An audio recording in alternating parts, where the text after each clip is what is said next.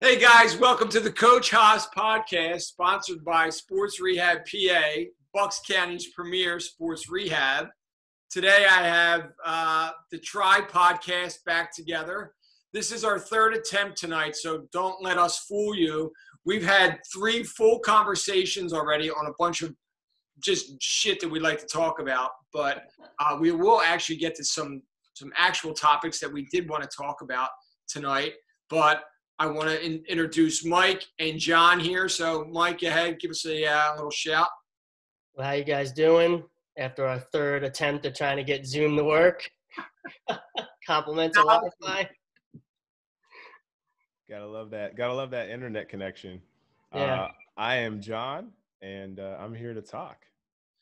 Coach U. So what we talked about a little bit before was we were congratulating you on your podcast, which is the Coach U podcast, which everyone please go out and listen to his stuff. He's got some great stuff on there. How many podcasts have you released so far? 3?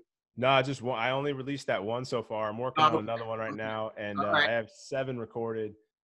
So okay, all right. Nice. Yeah, I think I'm really excited about the next one too. So okay, can we get a little hint on who it is, or it's a former NFL head strength coach. Okay. He was in the league for 16 years. Okay. And the talk is on love, and it's I'll read you a little bit of the note. I mean, it's essentially Chip, man, that's his name. I'm gonna tell you that. I'll leave it at Chip. Okay. So he just talks about interactions and relationships, and I didn't expect to take so long with this podcast, but it was over an hour and 15 minutes for the conversation. And I tried cutting it down. I just couldn't, because every story he tells is amazing. And he sees the most, he sees depth and simplicity in interactions with humans. And so I think, and especially right now with what's going on in the world, just being able to, that'll be a good one to get out there for everyone to listen to. That's why I chose to do it number 2, because I wanted to do it number 1 at the beginning, and then I was like, but I just also really loved Donnie's talk, and and I also knew this one was going to take a little longer to edit just because of how long it was. But no, I'm really excited because of that. He talks just about human connections, and how every interaction he's had in these stories in his life have led to where he's at now. And it's cool, man. He's very. Listen, I bartended for 20 years on top of doing all the training and stuff like that. There was nothing more enjoyable about the job than just the meeting people and the conversations and things. I actually took a job at the airport, no lie. Same company. It was a Chicky and Pete's. I went down. Oh, those fries. Yes, there you go. I worked down at the airport and specifically wanted to work in international international terminal, because I was so curious where people were going. What are they doing? What do you do for a living? Like 3 questions, and the next thing you know, they're on the plane. You're like, okay, But it's just fascinating to just hear people. And that's kind of why I really started this. It was about kind of the same way you said, it's the curiosity that you have and what other people are thinking, how they go about, their habits in each day, and, what brings them, passion, and, and to obviously the 3 of us, this is our passion. It's helping other people. At the same time, it's, it's experimenting with our bodies and finding new things. In our other talk that we didn't really get a chance to record earlier tonight, John was talking about the inertia ropes. Is that what they're called? The inertia waves. Yeah. So they're battle ropes, but they're not. They're the idea is that the inertia is created and you're trying to stay stable through movement. So a lot like the body blade was like a similar kind of idea.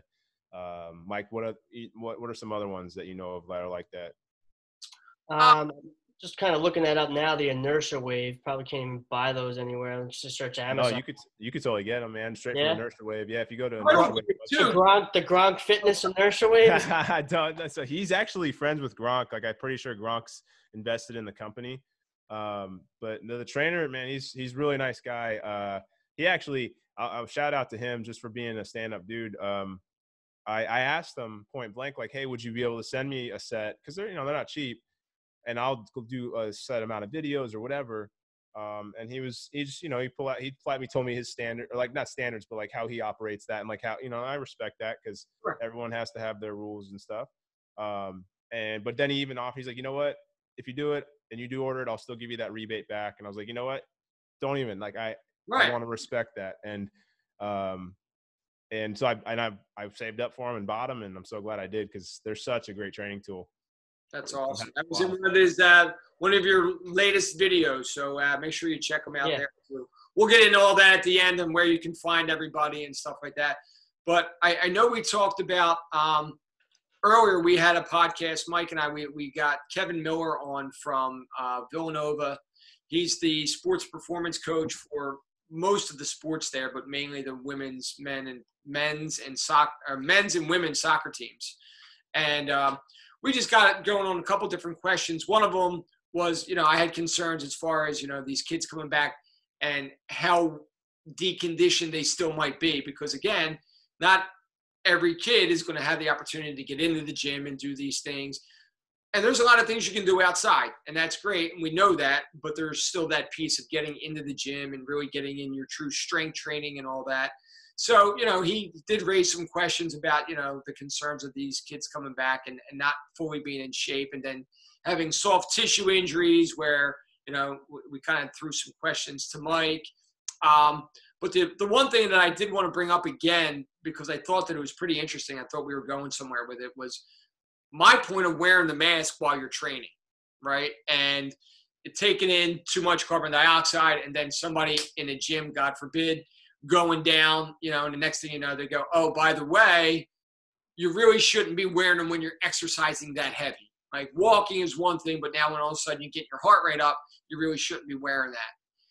And he was like, wow, you know what? I really didn't even think about that. And then Mike kind of took it another way and thought maybe this is a new standard of training we can go with, we don't need altitude training anymore. Now we have just coronavirus mask training.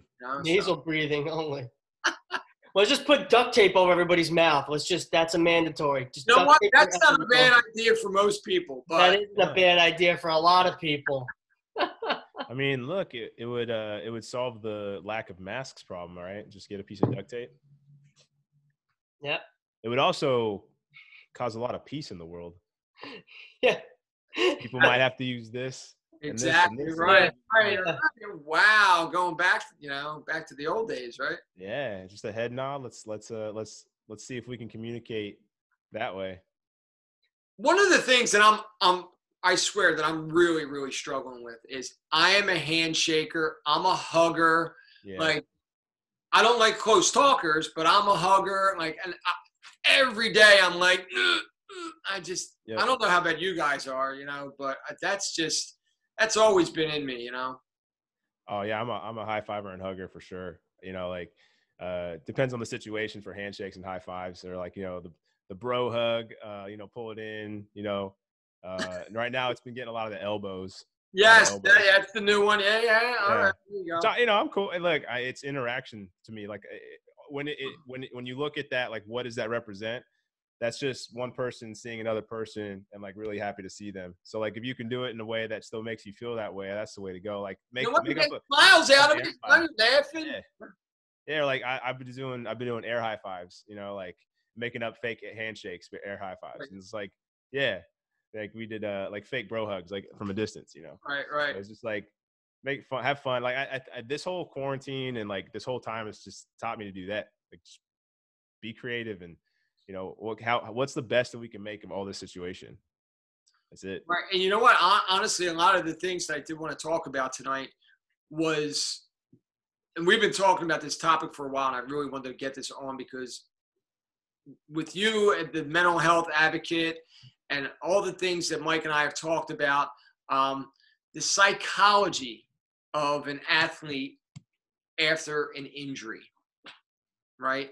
Yeah. Now, John, you handle, more general pop where they're not necessarily injured, but they're looking to get healthy. But I'm sure that everyone that comes in has either had a bad back at some point or their knee hurts or something like that. So you've had to do some sort of rehab, or prehab or however you want to post-rehab.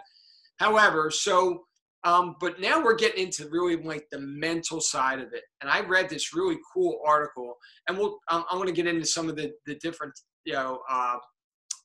pieces of the psychology that this article had written. But tell me some of the things that maybe you kind of experienced with, like the psychological end of either an injury or, something that's just kind of lingering on one of your clients or whatever.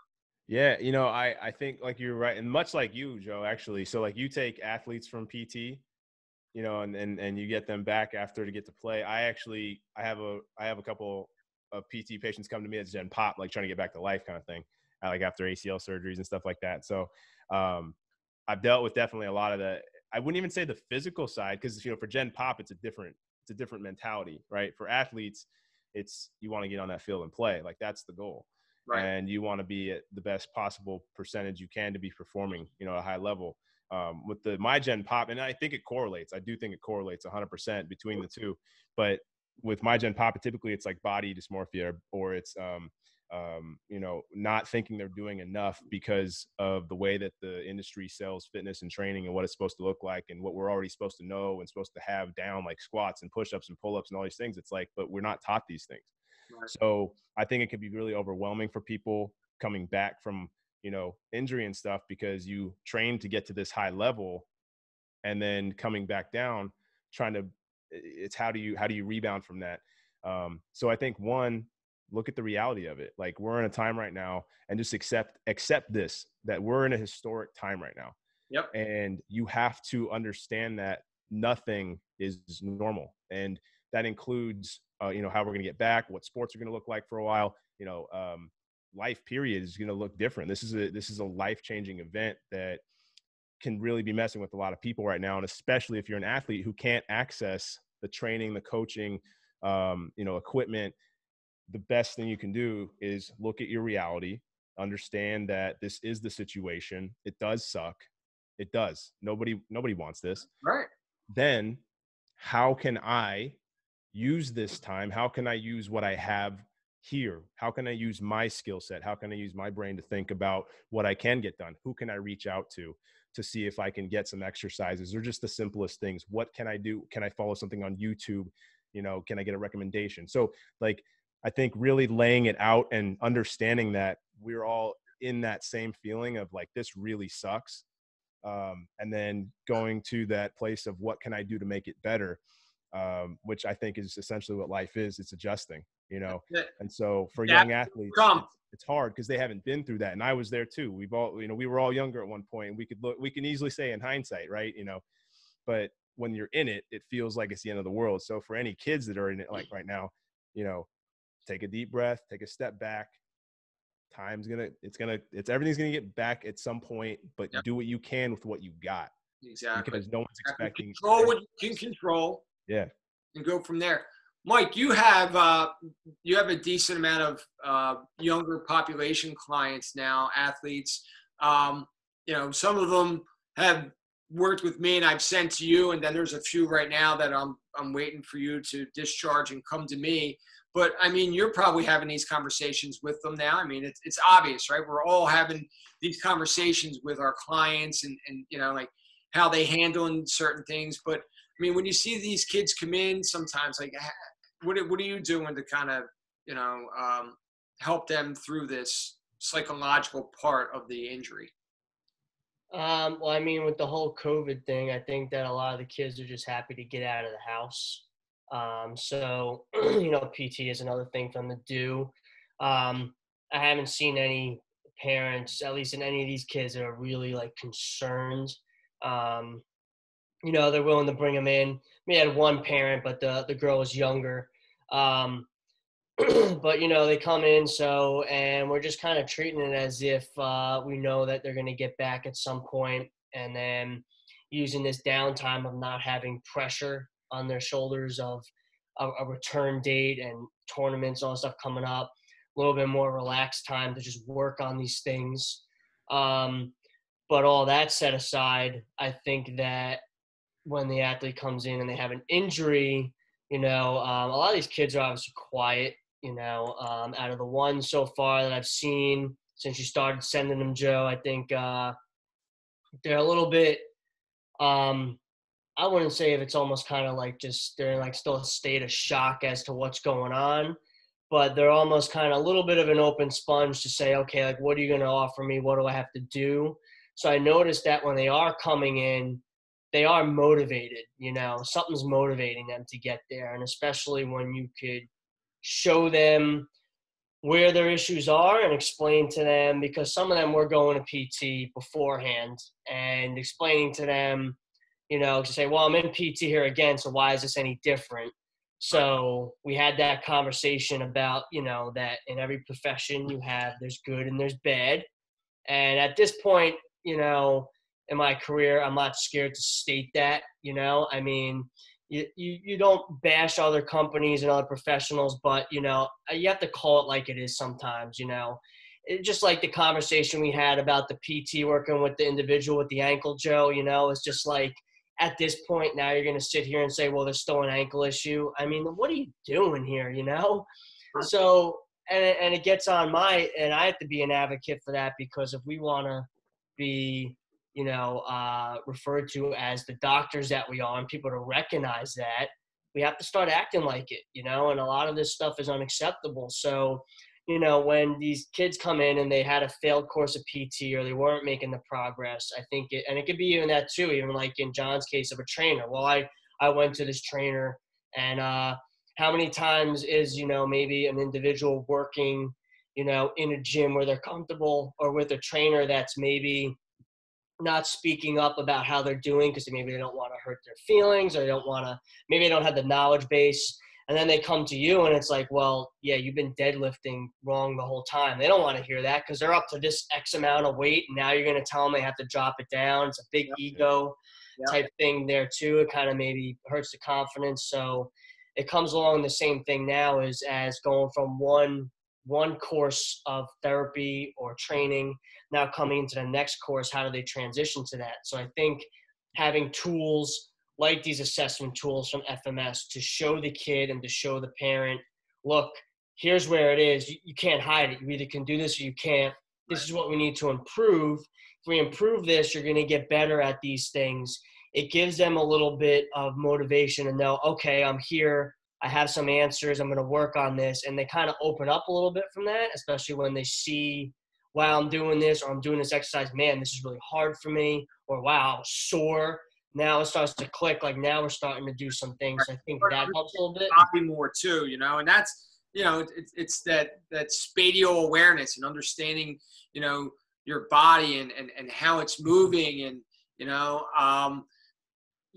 listen, I go back to I'm still blown away with some of these kids that I see. Can't backpedal, can't side shuffle, can't jump rope. I mean, like you're talking three very, very basic things that they can't do anymore, but I don't want to get too far off topic. I do want to read this though. This is, this came from, let me make sure I get it right.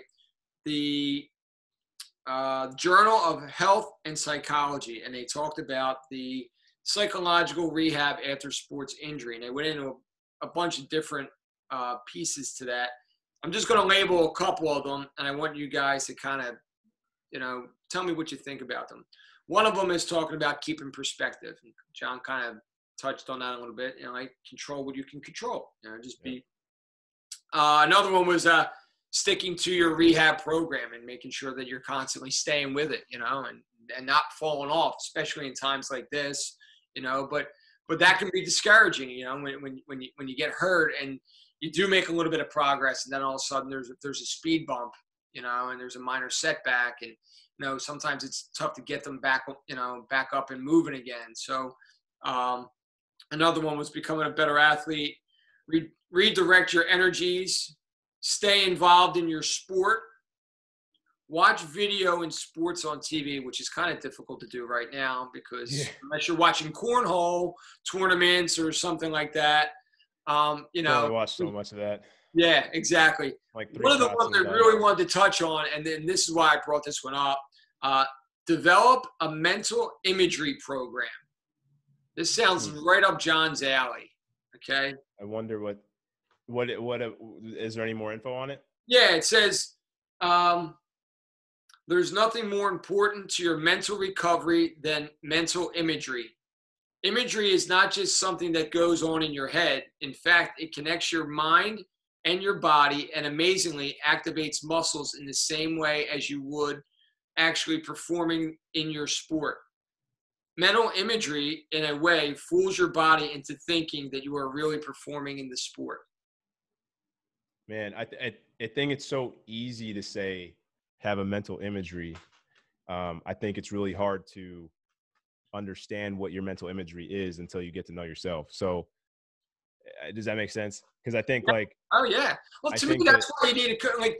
And it's funny because I talked to another PT student a few weeks ago about that, and he said I forget the actual coach that worked with one of the golfers, but creating that mental image, you know, before you hit the ball and you're looking down the fairway and things like that. Sure.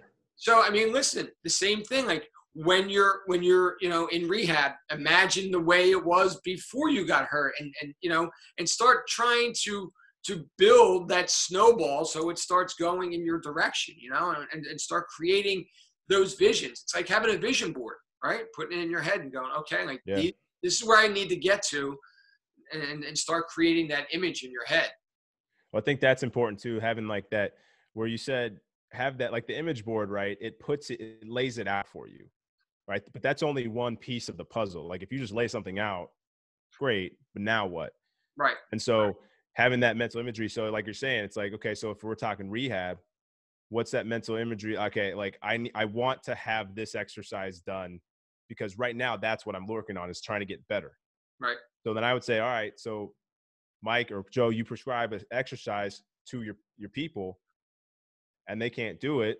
So we talk about mental imagery. It's like, all right, let's master this move. Let's get better at this move right now. Don't worry about anything else. Right.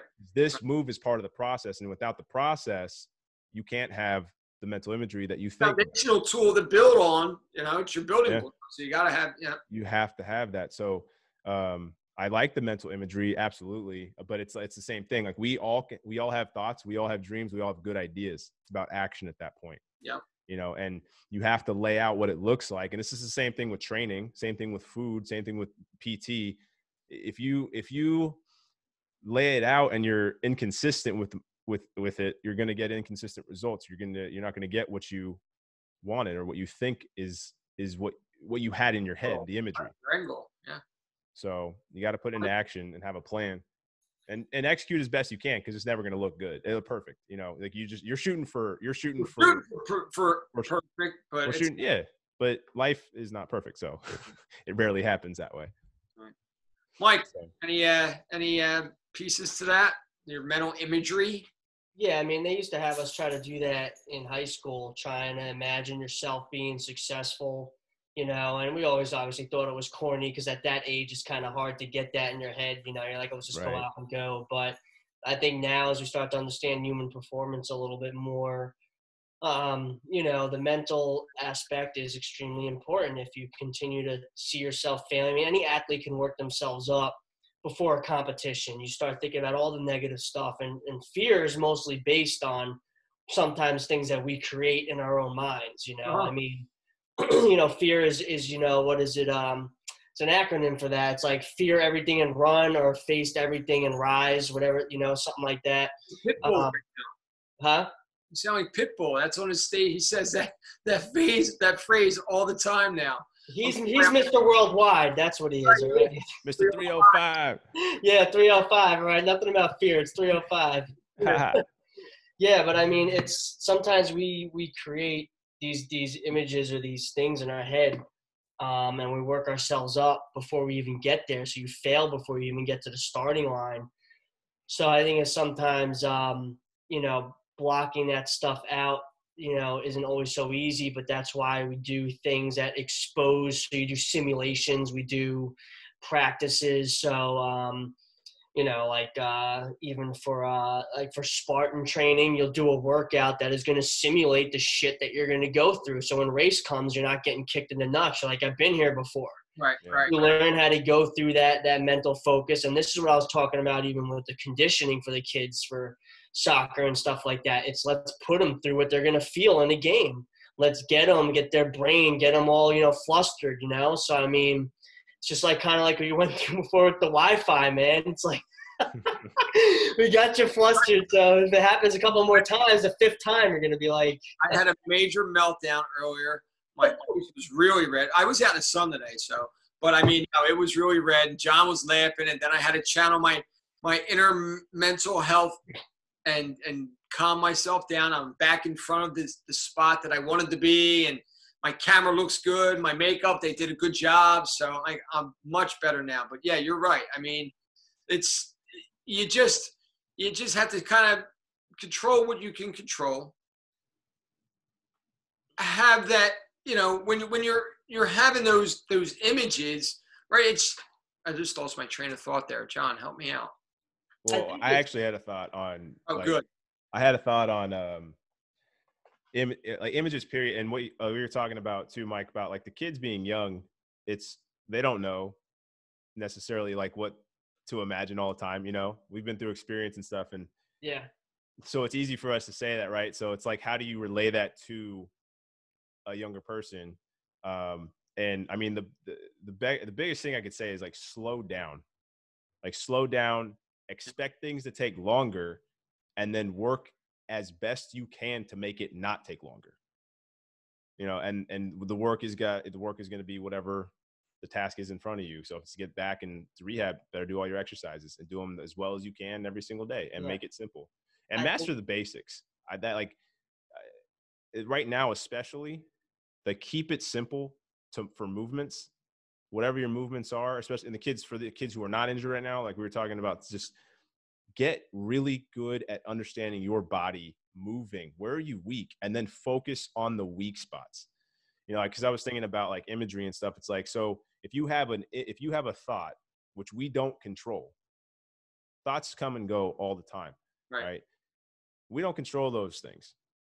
And if we let those dictate who we think we are, right? Because Mike, exactly what you were saying, it's like we paint this picture, and it could be from past experiences, traumas. We don't know. We didn't realize when you're in the middle of something too, like childhood, you don't realize things. You don't realize it because you're doing what you need to in the world to survive in the given environment you're in, right? It's not good or bad. It's just what it is. Everyone's got a different path. So, but thinking about like, now I lost my train of thought, going back to what I just said there. I think it's more the exposure to a stimulus. The more you're exposed to that stimulus, the more confident. It's just like if you look at some move or something that you've never done before, you're going to fear it because you're not confident. It's new to you. But if you're like, I've done that before, it's a piece of cake. Well, why is it a piece of cake? Because you've done it before. You practice in your head, or you practice on the field, or however. Yeah. Sometimes we get in our head when we see something new, because you're just like, but like you said, you got to slow down and think about it, and realize what it is that we're asking to be done, And if you're not good at it, use that as motivation to get great at it. Yeah. Like, I mean, Michael Jordan's a perfect example. We just finished watching The Last Dance. I don't know if you guys heard about this. Regardless of who Michael Jordan was in terms of like, what he did and how he talked to people and that kind of stuff, the guy used his weak spots as his motivation. And, that's the big, like you're saying, like, if you're not good at something, don't take it personally. Don't act like it's the end of the world. Like, use that. Don't back down from that. Use that. If you want to go get better at that, you can do it. It's just going to take trial and error.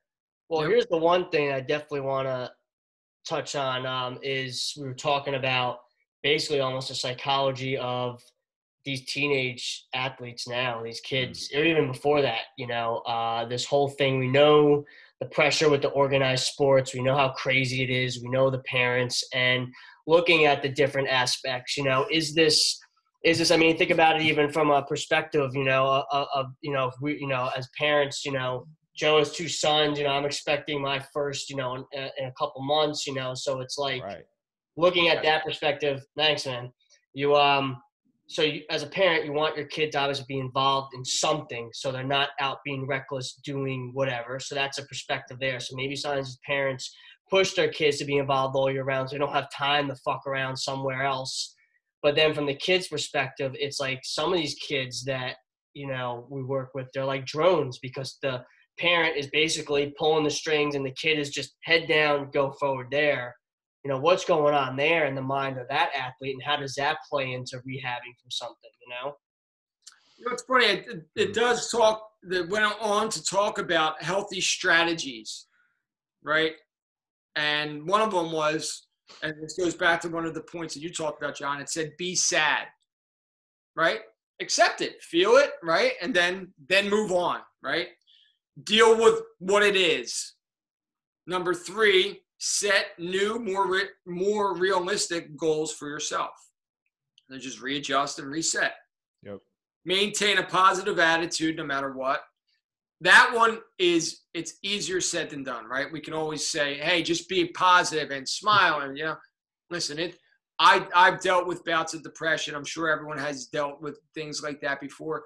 It's a lot easier said than done. It's practice, just like it would be if you had to go into the gym and you got to get better at something. You got to practice it. It's not just, again, there's action behind it. It's great to just say, I want to be positive, but you have to put action behind it no matter, you know, even if it's small steps, but you got to start putting those pieces in there. I agree with that. For sure. Take an active part in your healing. Continue to practice and work out. So what does that mean, though? The last one. Continue to practice and work out. No, the one before that. To take action and part in your healing. Be conscientious about your physical therapy. Follow your doctor's advice. Don't cut corners. Work hard with your rehab. If you're recovering from a broken bone, it said spend 5 to 10 minutes imaging the bone in the shoulder, like healing. Guys, see, I had this, as soon as you said don't cut corners, I go, why is it said like that? And why not say, if you find yourself feeling like shortchanging yourself, or if you feel yourself like not give, you know what I mean? Like in a different way, because it's right. like that, don't do this, otherwise you're bad. It's like, no, if you find yourself in this realistic situation of you coming back from an injury and you're sad because you're in the middle of it and you're not feeling what you thought you would be feeling, you know, better. I'm stronger now. I'm faster now. I can play. And, you know, no, now it's like 3 weeks later, now you're pushed back 3 weeks. Let's say that you run into that. If you find yourself feeling a certain way, don't cut corners. Cause that to me is like saying, if you cut corners, you're wrong. If you cut corners, you're bad. You know, people cut corners in this life and still are successful and fine. Yep. It's not about that. It's about understanding how you are in situations and understanding like, man, I'm upset right now. Like this sucks. And it's like, talk about that. Ask, you know, a PT, ask your, like, hey, what do you do in these situations? You know, but like, I wish it wasn't said like that. Yeah. You know? I think, you know, you have all these phrases like, you know, about not quitting and stuff. And what's the true definition of quitting? Is quitting absolutely walking away from something, or if you're in the middle of a run, you stop because you're hurting and you take, you know, 30 seconds to recover, get back to it. That's not quitting. That's almost pacing. But sometimes people feel like if they stop, that's automatic quitting. And just know that, okay, I got through this amount and that was my mental block there, that I know that at X marker, had to take a break. Goal is to get past that next time, even if it's for 30 seconds more. Still an accomplishment. And, you know, and even like same thing I say with my patients too, or even some of the athletes that come in, you know, even if you did, you know, a couple more reps, last I checked, 1 is greater than 0. So, you know, it's 1 more rep, and 1 more rep, 1 more second, 1 more thing can usually be the difference between even a world record at some levels, you know? So 1 more than what you did is always an accomplishment, but everybody, I think, has this pressure to be this grandiose improvement, you know, where you got to do the little steps, you know, and the little steps are where you get to, you know? Yeah. Number 10 on there was be patient. Right? Yeah, I mean, I feel like this is a little. And I tell my clients 2 things. What you're going to need through this whole process is patience and consistency. You got to be patient, right? And that could be so many. Like, what does that mean? Like, be patient. Like, that's in a society where patience doesn't exist. I mean, we've been shut down for a couple months, and everyone's ready to go out and freaking, you know, go crazy. I mean, it's just we're very in a go society. So, you know, these blanket terms. Arrives sooner. It was the bottom piece in bold. Yeah, I just, I mean, it's good advice, but I feel like some of it's a little bit of this, like, hippie, like, whoa, let's order a pizza and chill out, bro. Like, all right, come on. We got to be a little more realistic here because these kids, if I tell any of these kids be patient and stuff, they're just going to be like, screw you, dude. We got to be realistic. I think so that's what they're saying behind my back then. Tell me to go screw myself. Be patient. Like, also too, they have to think about definitions of words. Like patience to me is going to be something different to you than it is to Mike. So like, so what we have to define terms, and so that way we're all on the same page. Because I think like kids get the messages. It's like all these slogans and sayings. It's like, but what does it mean to you, and how does it intertwine us, and how can I make that my own? And so it's like thinking about being patient. It's like, well, what am I being patient for? First of all. What is patience going to look like? What does patience entail? Right. Exactly. There you go. Right. Like, don't just tell me the word. Give me some background to what you're trying to say with that. Exactly. Yeah. We got to put some like kind of, meat behind this thing. It's just like the IG influencer quoting the president with a picture. And it's like, this is like, what these kids are seeing. And it's like, all right, that's great. Slammed up a quote. You got a picture you with your shirt off. And it's just like, so we got to look a little deeper into this. Like, what do these things mean? Like the action behind the words. And like, let's actually like give some examples, Hey guys, we are on the hot seat because Coach Haas still hasn't paid for the upgrade. So I'm on Mike's. It's a write-off, man. Mike's on his shaking his head. Well, I tried 3 times to upgrade while I was on here, and it didn't work. So I didn't want to erase what we had going. We got a really good conversation. This is going to be fixed by next time. Let the listener. Zoom has it out for you, man. I swear to you, it will be fixed by next time. But I need real quick to John. Tell me where they can find you. Instagram's the easiest thing at Coach U Strong. That's Coach U with the letter U Strong. That's the easiest place to find me, and you can DM me. I have my email up there, and you can catch my podcast. I have the link on there as well. And I get 10% off AccuMobility. So there you go. Perfect. I use their stuff too. Mike, where can they find you? Instagram at iCore St. George. Nice. Yo, I swear, listen, this is working out really well. I know, John, you're really busy with your podcast. But if we can get you on like once a week or every 10 days, this is good shit. I'd love to. No, I love this stuff, man. I love it. Get that upgrade, Joe. I'm getting the upgrade. I swear to you. Yo, John, thank you very much for being on again. Absolutely. Yeah, man. I will see you or talk to you tomorrow. All right. Sounds good. Love you guys. Have a beautiful night, you guys. You too.